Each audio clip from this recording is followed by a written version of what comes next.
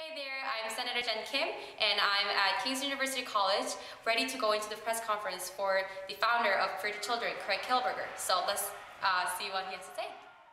Okay, so I guess I wanted to ask you, how do you keep up this motivation to continue this every year? I met you, well, I didn't meet you, but you came to my high school and you were a lot younger, and I was a lot younger. But what high school did you go to? Dr. Denison in Newmarket. Okay. But how do you keep getting this motivation to do it, all these speeches, all the help you've done, all the change that you wanted to do? We get to see the change happen in real life. We get to see it happen every day, and because seeing the tangible aspects, it makes it quite easy to keep giving the talks, to keep connecting with the message. Most recently it was just in Haiti. Actually, most recently it was in India. Before that was in Haiti for the anniversary, looking at the 1 year, and we've recently shipped $4.7 million worth of medical supplies. We just finished our 11th school. We have 2,000 kids in schools we built in Haiti now. Seeing that impact, and that's just one country where our projects are around the world. That's why we do what we do and why we keep doing what we do. I don't know who's supposed to say this. Kaylee, do you want to go next? Yeah, sure. I'm from Gazette News, a newspaper here. Oh, sure. So you started out at a very young age, obviously. And as university students, I feel like we have even more opportunities than you had to make a difference, but we often don't. And I just wonder why you think that is, and whether or not young adults are just symptomatically apathetic. No, for the last part of that question, and then to work my way backwards. When you look through the history of social change, youth have always been at the forefront. If you look at everything from, Gandhi's salt marches, it's actually children who marched in the front so the British government wouldn't arrest them, to the civil rights marches in the States that you had students, mostly college, university students, even high school students, who would march in front of Dr. King or face the water cannons and the attack dogs and the freedom rides that were organized. You look at the Tiananmen Square uprising in China, students who stood in front of tanks looking for democracy. Students who were shot as they marched in South Africa against apartheid in the Soweto uprisings. So are students apathetic? Absolutely not.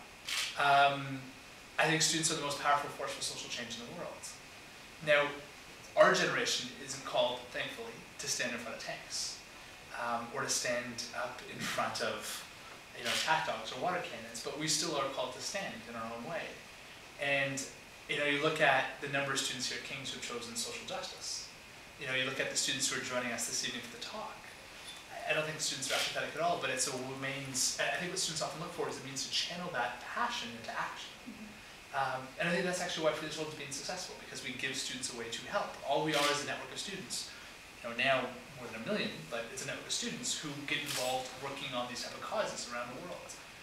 So I think that students are looking for that way to take action. And I think that traditional charity has undersold them on their potential. I think that we need to not only talk about giving donations or volunteering our time, but a lifestyle of social change. From how we vote to how we shop, looking at ethical consumption, to the news that we consume, to opening our eyes about the world, to how we travel and volunteerships that are socially responsible. I think that students don't often realize the true power they hold as consumers, as citizens, as individuals for social change. And that's in essence what I want to talk about this evening, is how do we transcend beyond just charity to a lifestyle of social change. Thank you. Thank you. All right, so I'm a student senator here at Western, and I'm here with Pat over there, and this is called Bus on the Bus. It's our student television show. Bussing the bus? Bus on the Bus. Bus on the bus. Bus. Bus. Exactly. Bus. Got it. Bus on the bus. Thank you. Exactly. Bus on the bus. You should do outtakes where there are people who you're interviewing. There's distinct possibility here. Yeah, so we try to tell the students what's been going on in the Senate level, Awesome. academically and all that. Fabulous. So my question would be, how can university students get involved? With For the Children in general? Well, both. Well, a lot of students have already gotten involved helping to run a campaign we have called Brick by Brick. So students here at King's, and I imagine students across Western being part of this, have gotten involved from pub nights to sports tournaments to bake sales, helping to build a sister school in Kenya. So imagine, literally halfway around the world, a chance for the students here to go travel and to visit their sister school, to teach, to connect. In fact, that's my challenge I would launch to some of the students here, is to have that opportunity to go to their sister school and to have that very real, tangible link come alive. We run a series of campaigns throughout the year, so we'd love to strengthen that student group here if they're interested to adopt more of those campaigns. And then, from Adopt a Village, so again, what they're doing was starting with the school. We'd like to challenge the wider Western community to join what they're doing here at King's. King's is building a school. The wider Western community to come to adopt the other elements of that village: clean water, medical, alternative income, and literally to adopt that full model of what's necessary for development. We do actually call it Adopt a Village, and the 4 pillars are, again, education, clean water, health, and alternative income, and it's an economically sustainable model to lift a community out of poverty. And so imagine King's and Western having a community halfway around the world that they were able to empower. And again, not just fundraise, it'd be great to have a chance to actually connect in a very tangible way, including volunteering in that community. So we'd love to see that happen. Great. Thank you. Thank you. Awesome. We have time for one more question, so if you guys want to take it. Yeah. When you were 12 years old and you started all this, did you ever think that would turn out as big as it's become, all your projects and everything that you've done? Did you ever think it would turn out the way it has? When we started the organization originally, there were 12 of us. We were all 12 years old, so we named it the Group of 12-12-year-olds. We literally thought that was as big as it was going to get, so the Group of 12-12. We didn't even think of the fact that one of us had our 15th birthday, and then we realized the name didn't work very well. Like, that was literally the organization. Today we have 3,500 chapters. We have field offices in 12+ countries. Projects ranging from 650 schools, 30,000 alternative income projects, clean water, medical for over 1 million people around the world. We now have a social enterprise division that works to try to bring our admin costs down to 0, and a unique model in charity so that every penny raised will go directly to projects. The largest made in Canada organic clothing line, a publishing division, and a travel division, and an artisans division. Never would have imagined any of this would ever exist. And it's still fundamentally this stuff, the value of who we are still hasn't changed. We're just a group of students who are passionate about changing the world. Some of us now graduated from students, mind you, but we're still equally as passionate about changing the world. But never could have imagined it would grow this large. Very cool. Great. Very cool. Thank Pleasure. you. Thank you. Thank you guys so much for coming. Thanks. The afternoon's aftershocks were incredibly strong. A little before 5 a.m., we were awoken, the ground was shaking, we barely could even get to our feet, we were scrambling, and all the children were running. They went running away from the building, away from the walls, towards the soccer field because they were so afraid about the building collapse. They went running except 2 young kids, an 8-year-old and a 10-year-old. They went running, but they stopped, and then they went running back towards the building. We were shouting at them and screaming at them in French and in Creole. What are you doing? Turn around, go this way. And finally we started going after them, unsure of what was going on. It turned out these 2 kids were running back towards the building, back towards the danger, to get a mattress. Because one of their friends, a 10-year-old boy named David, he had broken his leg in that original earthquake, and he was in a cast, he couldn't run.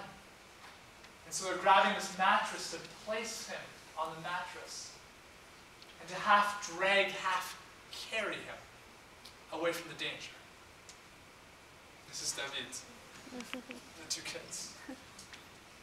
And I share this story because it was an 8-year-old, 10-year-old. And such basic human compassion. We see the worst of the world in war and violence, but so rarely do the news show us the best of the world. And I'm very conscious that though I stand in King's, which was, welcome students of all walks of life, it was founded with Catholic traditions. And so I leave you with the words of Mother Teresa, one of my great heroes. I had the honor to work alongside her in Calcutta before she passed away. And as she walked me to the mother house at the end, I asked her, how do you do it? Every single day, how do you work with people around you who are suffering and who are dying when you know that you can't help every single person? And she took my hands, and she looked me in the eyes, and she smiled at the question. And she said, you have to realize, in our lives, we can do no great things. But we can do small things with great love. We can do no great things, but we can do small things with great love. And she said, that's how we change this world for the better.